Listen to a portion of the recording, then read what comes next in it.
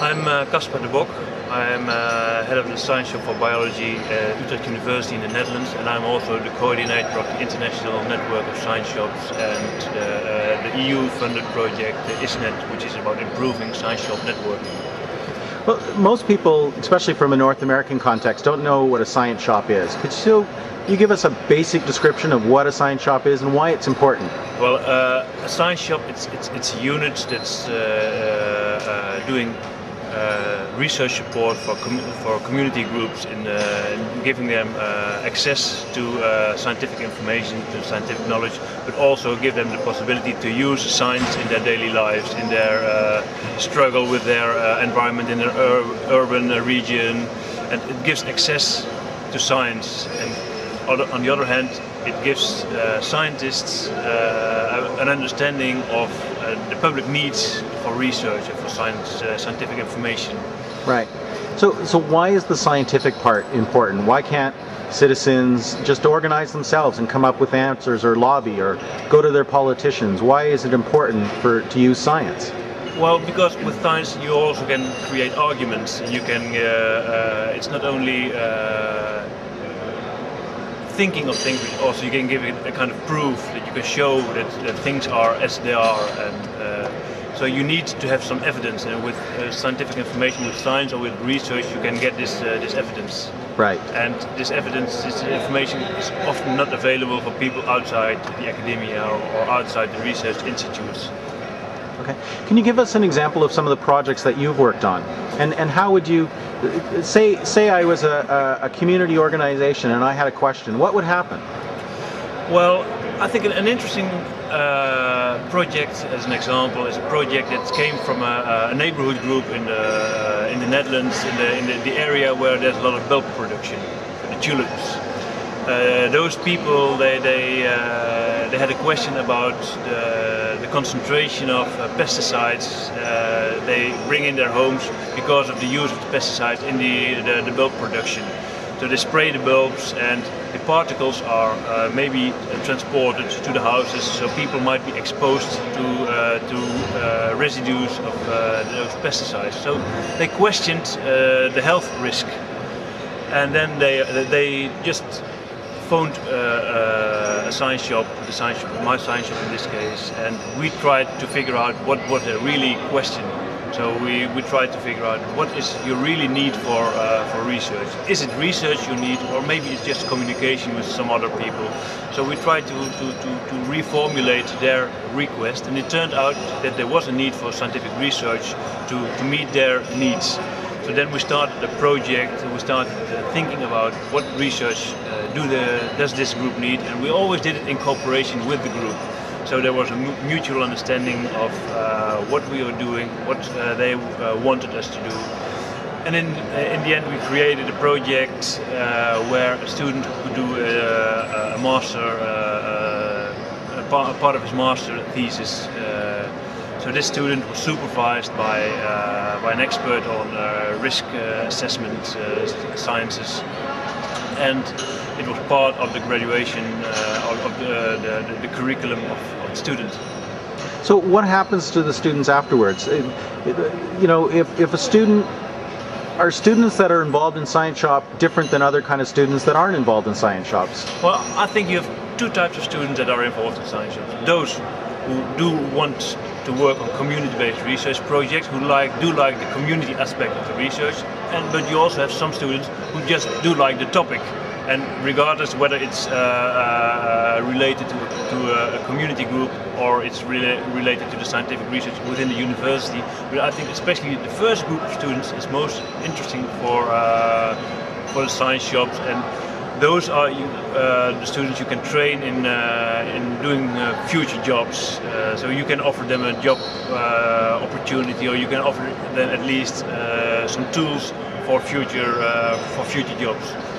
And what's remarkable that most of the students, or many students at least, they do not know about the community relations. They do not know about communication, about research, about science with community, and that's what they learn by science shop project as well. Right. And so have the science shop been around long enough that some of these students when they go out into public life or into other organizations, do they follow different life patterns, or do they make decisions differently? Yes, I do think so. If you, for instance, we're running a course now on the researcher as an advisor, and what you notice is that people say, well, this is what I like to do. Now I know what I like. I do not want to become just a regular researcher, but this makes clear that I can use research. I can make research applicable for citizens, and so they make a move from being a straightforward researcher to a community-based research. Okay. And how does the university benefit from supporting the science shop? Well, the university, they benefit because we have strong relations with community groups. So they benefit because of their regional function and the relations with community. But on the other hand, they also benefit because of the learning of students. So they have students who do learn different things and get additional skills. So they have different opportunities after their graduation. And it's also kind of PR for the university. For the universities, yes. Okay. What would you say? I mean, the science shop at your university has been around since when? Since 78. Right. So it was part of that original student movement, and you've endured. So what would you say to a university that's just getting started now? Where should they start? What are some of the basic, fundamental things that you need to be involved in? I think one of the basic things is you need support. You need an infrastructure to get it done. But do not start building just the infrastructure. You need to start with just some staff members who do like the concept of the community-based research. Start with a pilot project. There must be at least a research question around in any region, and just start with some staff members who can give it a go. They can find some students who do the projects, because every staff member has to do some supervision at the university. So whether it's a subject that's directly related to the core research of the group, or whether it's related to a community group, the staff member they can choose what they think are interesting projects, and they can start a pilot project.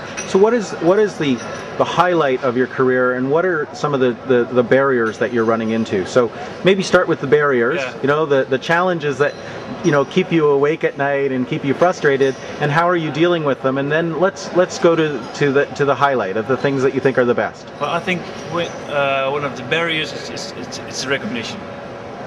Working in a university is a different culture. It's a culture that's different from working in a community. And community-based research often is not seen as really research, because it doesn't bring in the peer-reviewed articles in high-level journals, magazines, but it brings in knowledge transfer to the local community. But this knowledge transfer is not very much rewarded in the traditional university system. So we permanently have to struggle, fight, or whatever you call it, with the traditional university system to show that we do have impact on society. And maybe we do not have the biggest impact on research themes, but we do have impact on the use of research. Okay. Now, so what's the highlight of your career so far? The highlight so far, I think it's the growing of a network. To see that there are more and more people, more and more institutions interested in the concept of community-based research, in the concept of science shops. So to see that it's not only the small science shop itself, but there are so many people involved in the same kind of work, and to realize that it's not only us who are doing this, but there are so many more who are doing it, and bringing together these people. If you had a crystal ball, what would you like to see in 10 years? Where do you think interactions around science and society are going? Well, I hope towards solving the barriers. So to a real recognition of community-based research also in the traditional university systems. You see the importance of just the linking of science and society.